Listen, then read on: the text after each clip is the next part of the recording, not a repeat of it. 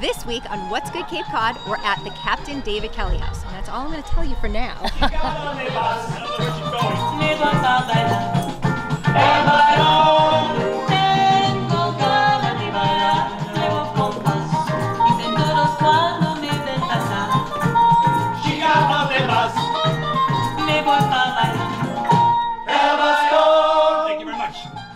I'm Sarah Lapsley Martin. And I'm Katie Clancy. And welcome to What's Good Cape Cod, where every week we show you Cape Cod through the eyes of a couple of locals. Each week we feature a person, place, and thing we think you should know about. And this week, like Sarah said, it's the Captain David Kelley House. And that's all we're going to tell you for now. Yeah, so exciting. When the storm is due. Are you ready? Here we go.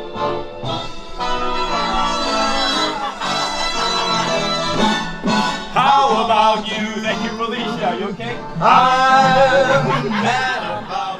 All right, so we are here at the Captain David Kelley House. Yay! Rick and Tom. We are here with Rick and Tom, and we have had so much fun already. But we have lots and lots of questions for you guys. So let's get started. All right. Right? Right. Yes. All right, Sarah. So, now you guys are not originally from the Cape. No. Where did you start out? I was born in Marlborough, Massachusetts. And I was from a little rural town in upstate New York called Lowville, dairy country. I think I would love to know how you two met. Okay. You want to take that one? Sure. I was going to art school in Fort Lauderdale, Florida, and I vacationed on the Cape in Provincetown. And Tom was living in Boston. He was on vacation. Our paths crossed, and he asked me to dance. And this was in 1986, 35 years ago, Memorial Day weekend. And the fact that I said yes changed my life. We've been together 35 years. Look at that love story. Oh, I love it. So you met and then you opened an inn. What happened? I know, right? What happened in between? How did the inn come about? Yeah. Okay.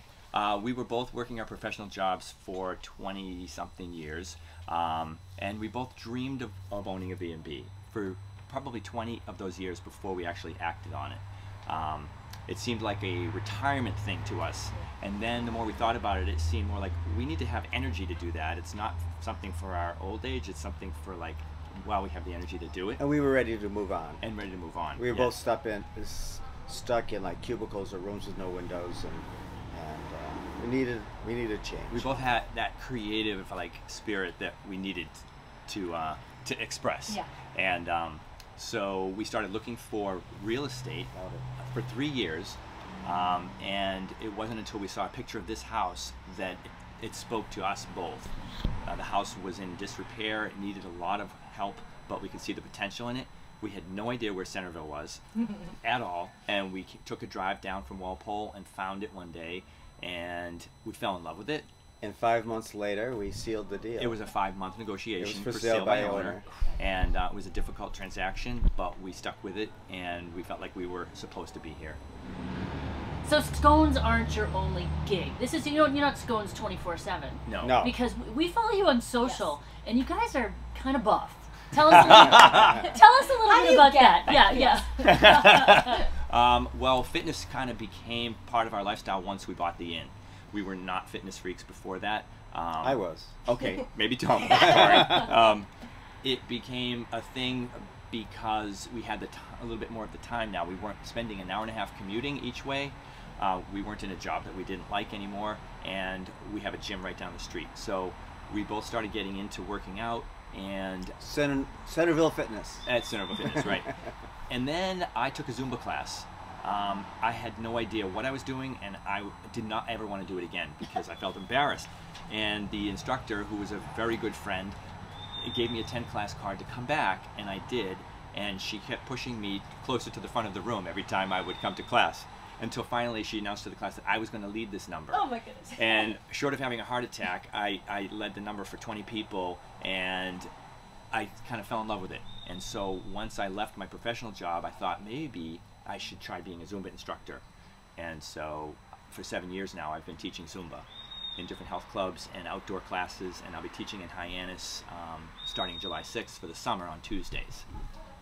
So that's great. So we've got like a good idea of who you guys are a little bit. I'm sure there's a lot more to know, but we want to move on to this place. You told us a little bit about it was a 5-month negotiation. It needed work, but what is the Captain David Kelley House? It's an 1835 Greek Revival house built by Captain David Kelley. He raised his family here. He, his wife, and all but 2 of the children are buried here at the Congregational Church. And the previous owners did the paperwork and the process to get us on the what am I saying? The National Register National of Register Historic of Places. Historic Places. And so it's 6 rental units, all with private bath and all the amenities that people expect, plus breakfast. And within walking distance of the Historic Museum, the Country Store, Craigville Beach, Four Seas Ice Cream, 3 miles from the ferries to the islands. It's a great location. Yeah. Playground across the street. Playground, yeah, I have trouble keeping Rick out of the playground.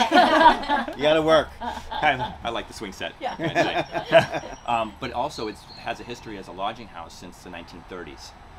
It became Robin's Nest in the 1930s as a lodging house, not a bed and breakfast, but 1 bathroom for everyone to share, no meals included, and through time it was under different names like the Terrace Gardens and Adams Terrace Gardens, and when we bought it, it had already been changed to the Captain David Kelley House, but it had been kind of left neglected.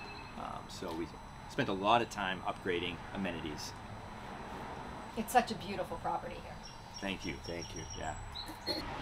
So let's talk about the Scone Wars. Like when Sarah had this idea to come here, she's like, "Oh my gosh, I've been to this place. It's so great." And they come out and there's a war, and I'm like, "What?" And no one, it's a true hidden gem. And once you're here, you can't wait to bring other people back and just tell everyone you know about it. Yeah, without a doubt. So how did the Scones start? How did the Scone Wars happen? Tell us a little history Would you there. like to tell them how the scone started before the inn? I bought a little cookbook, all of scone recipes, and I was making blueberry scones, and everybody loved them. Everybody loved them. And my siblings and everyone was coming for Thanksgiving one year, and this is when we were in Walpole. And I couldn't find fresh blueberries, so I bought frozen blueberries, put them in a colander overnight, drained out the liquid, made the scones. At that point, we baked on a Pampered Chef stone, and the thing became like a big blueberry pancake because it was still too much liquid in the frozen berries. And I swore I would never bake again. So he starts baking, and everyone's going, "What wonderful blueberry scones!" And I'm going, "But I bought the book. I should be getting the credit." So that was long before we owned the B&B. Yeah. So then he started making scones again, and we both had our favorite traditional shape. Mine is triangular, his is round and pointless. Dull, bland, and dry. Dull, bland, and dry. So we stuck with the triangular shape and the round shape. and- Totally separate recipes. Yeah. Totally separate. So there we were, we made scones, but we didn't think of it as a thing for the B&B. It was just, once in a while, they'd get a scone, once in a while they'd have a bread or a muffin. People started really complimenting my scones. And so we thought, maybe we should have a competition of the scone. And it was simply about presenting the better scone and asking the guests for their opinion. And sometimes I'd say, you know, I know you're worried about voting and hurting someone's feelings, so I want you to know that I've already filled out the ballots. And I wrote Rick's name on every ballot, and I waited at least 20 minutes. And I crossed out his name and wrote my name. And they felt so relieved. Just gonna let you tell your story. Yeah. Oh, man. So that, how did you go from just serving scones to a flamingo on your head? Right? Can I? Yes, you may. I have to give Tom all of the credit for the outrageous deliveries of the scones because I was not comfortable doing that in front of guests. I was not comfortable getting into a costume to deliver a scone. One Sunday, Tom didn't even tell me. He put a crown on, a tablecloth, a red tablecloth, played a very loud classical piece of music, and came out, had everybody's attention at this loud music, and presented his scones like the gift of the Magi. Gloria in excelsis Deo was the song. So I'm in the background in horror. I'm thinking, these guests are here tomorrow. They're going to want me to do something. And I didn't know what I was going to do. I was nauseous about it. And so I went to the joke shop and started looking at like costumes, and I got a children's Lone Ranger outfit. And I wore it to the theme of the Lone Ranger and came galloping out as the Scone Ranger. Oh, God. Which they loved, right? And I was Tom Toe. Yes, I got him a little headdress with one feather. So then we started thinking, okay, you're going to be a supporting actor for me. I'm going to be a supporting actor for you. So the next day he had to come up with one because the guests were still here. They were staying like 4 nights. Oh, wow. Right. And suddenly we built this thing that they were expecting a new character. So I went in the closet. I put on these high black rubber boots, a pith helmet, a canteen, a leather jacket, a Bible, a British flag, a stethoscope, And he said, became the Scone. I mean, he became Dr. Livingstone. Dr. Livingstone for the deepest, deepest heart of Africa with an ancient cannibal scone recipe. So it was kind of like, okay, now it's up to you for tomorrow. And so it just was like a momentum. And most of it was with stuff we had. And we didn't have costumes. So we just kind of made fast things. forward to today, you have so many costumes. Yeah. So, What are your favorite costumes that you guys have? I have to say, I get a lot of joy out of coming out as a 1960s stewardess named Sandy Scones, and Tom is the pilot. the drunk pilot. Yeah, he's my supporting actor as the Scone drunk Air. pilot. And it's an economy airline, and I have outrageously priced snacks in the box for everybody, which are my scones. Clothesline is the seatbelts. Yeah. You know, it's all economy. But he also does Brittany Scones. Brittany Scones is a lot of fun. Because, Oops, I did it again. Yeah, He I burned make the the best scones. scone. Oscone. Oscone Powers we did yesterday, and so that's 1, 2, 3, 4. Frank Sconatra is one of my favorites. Yeah. I think You that's do what- Elton Scone sometimes. Elton Scone at the piano. Yeah. And that's what's so fun is people can come back and come back again and always see something different. Right. We each have about 15 personas. Yeah, our alter egos we call Personas. personas. Of course you do. And this I'm a Pelvis French. Sconley. Oh, Elvis. Pelvis Sconley. Yeah, he's a distant cousin of Elvis. And I'm a famous French baker who has been run out of Paris because I bake scones instead of croissants. And it's Very flamboyant. Jean-Claude Pierre Extraordinaire. Oh my God. to name a few. Right. All right. So what else, Sarah? So this has been so fun. Is there anything else you would love us to know about Captain David Kelley House or the Scone Wars?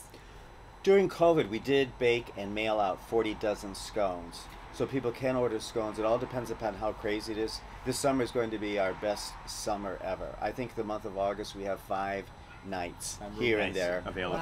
That's it. We've never been so busy. We're so happy for you. That's Wow. Oh, thank you. amazing. That Because is- last year was horrible. Yeah. We're Yeah. so glad you made it. Yeah. Really, so Thank glad you. you Me made it. too. Thank you. Yeah, it was a dark time for so many people. Yeah. So especially during the off season, we're more available and have the time to bake and fill orders for people if they want. Well, I think that's important for people to know that this is a year-round gig. Yes. Yeah. Right? Yeah. Like Yeah. so, like the locals can really enjoy you in the off season. Yes, we are open all year long, and in the wintertime we serve breakfast indoors. We convert our space into a restaurant each morning and back into a living room lounge in the afternoon. Yeah. They can eat in front of the fire, they can eat in front of the Christmas tree, and you know, except for 2 breaks a year that we take, we're open. Well We're deserved welcoming breaks. Well guests. deserved. Yeah, we're glad you do that. So if someone wants to come and enjoy the experience, come stay at the inn, where can they find you? They can find us at cdkhouse.com, which is our website. They can look at us on TripAdvisor, which we're right now number 3 out of 214 B&Bs on Cape Cod. Yay. Yeah. They can find us. Now I'm Or they stuttering. can call us. Yeah. So if they're Yeah. just cruising by, can they just walk in and sit down for scones? No. How does that work? They can. If people that aren't staying here want to experience the breakfast, they can call us and book a private party. Yeah, they need to have a Perfect. Yeah. reservation. And Got we it. love to fill our tables, so it's all based on availability. And if we have the availability, we welcome the locals to come and enjoy the experience. And then we want them to send their family to stay with us. They will not be when they come to disappointed. visit. Yeah, Exactly. yes, absolutely. Well, we are so grateful to have had this experience here. Thank you so much for serving us. Thanks, Sarah, for the idea. Yes. Thank you. Kit. And we'll see you again soon. Good. Good. Good. Sounds Look Bring good. all forward our to it. friends. Good. Okay. Thank you. All right.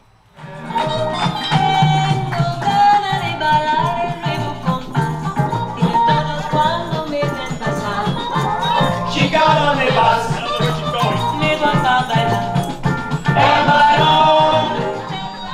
Anyways, unless I forget, I am Rico. She's Carmen. Enjoy your scones. Yes.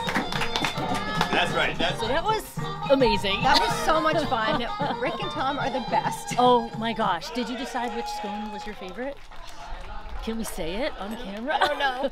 Just go ahead. You tell which one did you like better? Tom's was my favorite. I liked Rick's. Okay, Perfect. good. Okay. Phew. Tie. All right, we're It's a gonna be okay. tie. So now you know what's Good Cape Cod. If you're watching on YouTube, hit the subscribe button and also the bell to be notified next time we drop an episode. And if you're looking for more information about anything we talked about, you can go to our website, what'sgoodcc.com, and we'll have links to everything we talked about. Thanks. Bye. Bye, guys.